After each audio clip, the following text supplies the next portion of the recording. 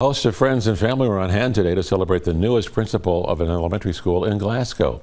Leah Kate Pniewski will take the reins as the third principal of North Jackson Elementary. She is a 2001 graduate of Barren County High School who went on to study elementary education at WKU.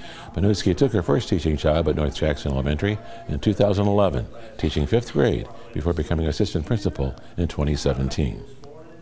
When this position became available, I knew that there was not another applicant who loved and was more invested in our school than us. The school is such a part of me professionally and personally that the two just can't be separated.